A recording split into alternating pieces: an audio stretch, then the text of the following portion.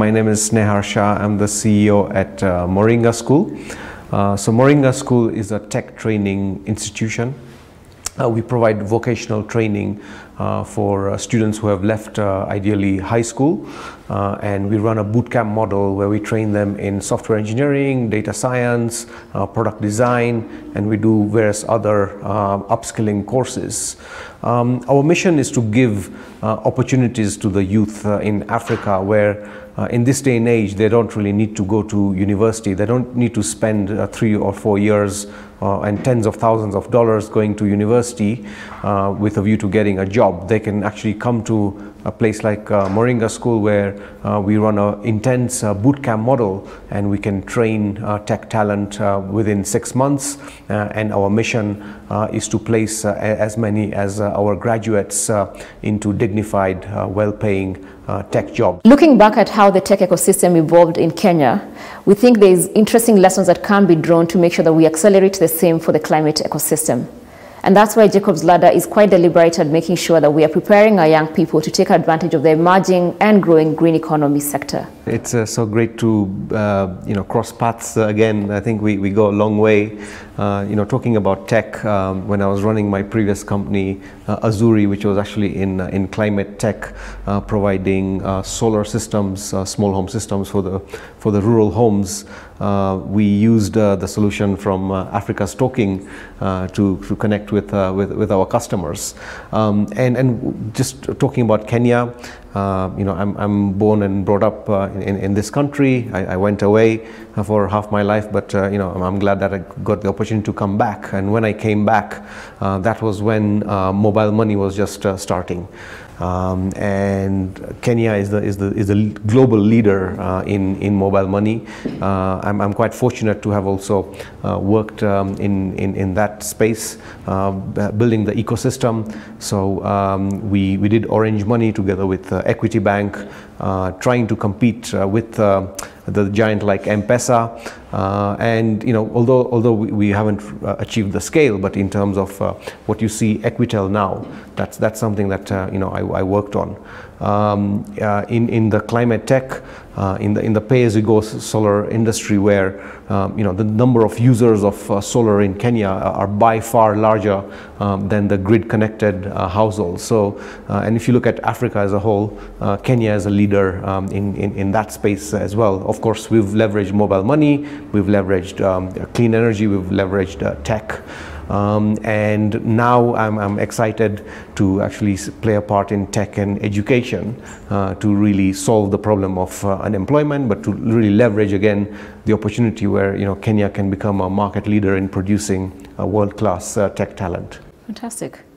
For me, the reflection, and thank you for the reminder of good old days at Africa Stocking. But I'm thinking about 10, 15 years ago when we were starting, when the tech ecosystem was just starting out in Kenya. And in those early days, it was really hard to get talent. Very few people actually went into software engineering. I remember finance was a big problem to come by. Very few investors were actually looking at Africa. But it's been interesting to watch how that has evolved. I remember when you tried to do seed round, financing back in the day, people would look at us and say, "Oh, you're in Africa. We can't actually give you funding because you're headquartered in Africa." But that has shifted. It's fascinating to watch how much VC money has actually come into the continent. Some really strong names from Silicon Valley now starting to give money directly to African companies.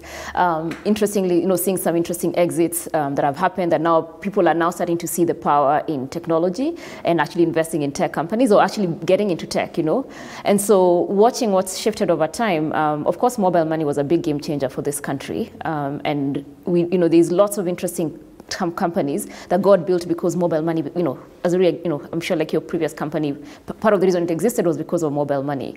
So when I think about some of those infrastructural things that happened, whether it's mobile money, policies that, that at least were a bit more welcoming as far as tech is concerned.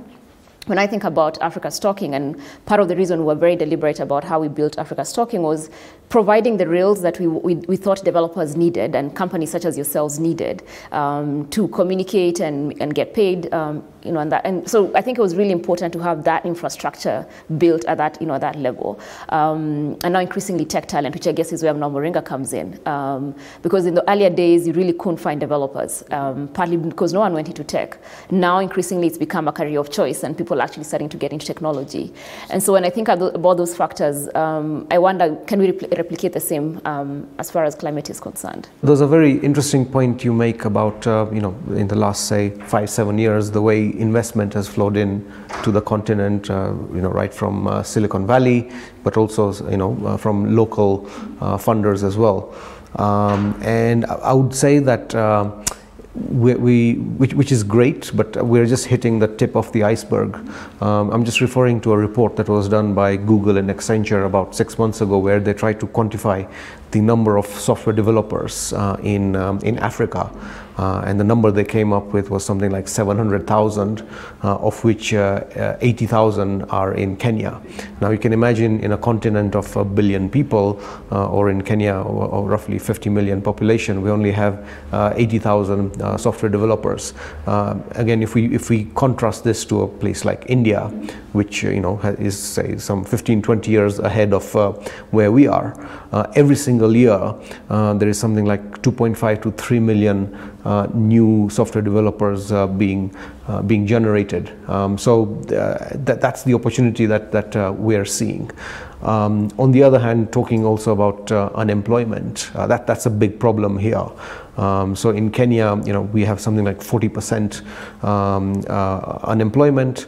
Roughly 7 out of 10 new graduates who are coming out are finding it difficult to get jobs. In fact, it's ironic that what we're doing is vocational training, but as much as half our intake ends up being university graduates, many with computer science degrees who can't get jobs, so they come to Moringa, where we retrain them and help them get placed into jobs. And then in terms of where this tech talent is working, of course there are the big techs who are coming here, the Googles, Microsoft, AWS, they're setting up shop here. There's remote working is becoming a reality, and also a lot of startups are coming up in different elements. I mean, fintech, we've seen a big wave of people working in fintech. Obviously, Africa's talking was quite way ahead of that. But it's really enlightening to see now the young entrepreneurs working in insurtech or in logistics, and now climate tech is also becoming a reality.